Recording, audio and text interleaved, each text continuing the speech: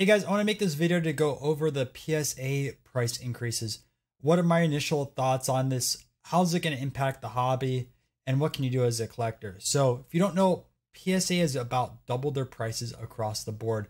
Everything from bulk now down to express and standard services. So you're looking at bulk, you're looking at a minimum of $20 per card. And that's for vintage or like trading cards.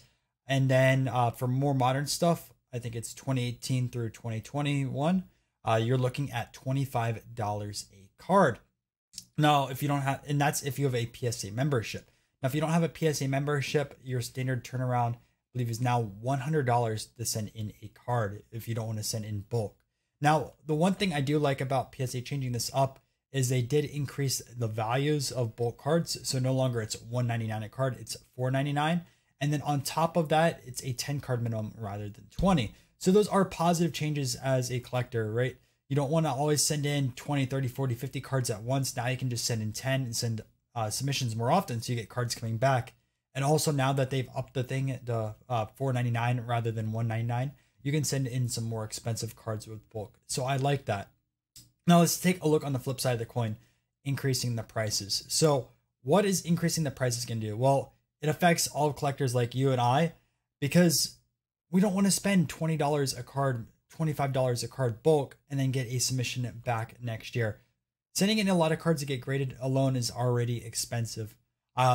Later this week, you'll see a submission video where I send over 200 cards to PSA, but that's expensive. That's over $2,000. It's close to $3,000 total cost to get all of these cards graded. Now that prices are double, that's close to $5,000-6,000, depending on shipping and everything with that. So as a collector, right, you're spending a lot more money to get your cards graded.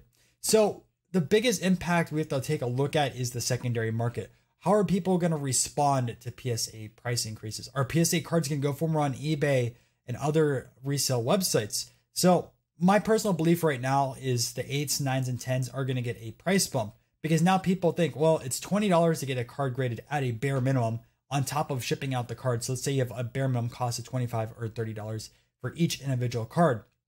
Are people now going to pay at least $30 for an average rookie as a PSA 9 or a PSA 10 to cover costs of the increase in price? Or are the slabs going to go underneath the cost? Are we going to now go into a junk slab era, which I've been thinking about for a long time, where the cost of a card is actually less than it is to get it graded?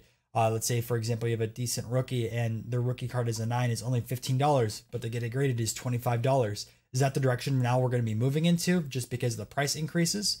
And another thing to think about is with the price increases, are people now only going to send in really high ticket cards? Or are people going to continue to send in their collection? There's a lot of people that want to get every single card they have slabbed up, even if it's not worth a lot of money. Are they going to continue going through PSA? Or are they now going to go out and find another company like, let's say, SGC or Beckett or CSG or even like a GMA for a lot cheaper slabs? And even speaking of GMA, they increased their prices. So did Beckett, so did SGC. The one company that hasn't really increased the prices yet in their brand new company is CSG. And they have a lot of credibility behind them between the coin market and the comic books. So is CSG now going to rise up because of their lower grading costs and fast turnaround times? Are people going to go out there and spend a lot of money to get CSG graded? They have 2 Beckett graders. The head graders went from Beckett over to CSG to start this company. And CSG's parent company has a lot of credibility. So is there going to be a big market gap now between PSA? A lot of people are going to move over from PSA to CSG. Time will tell, but because of the increase in prices, it's going to change the industry completely.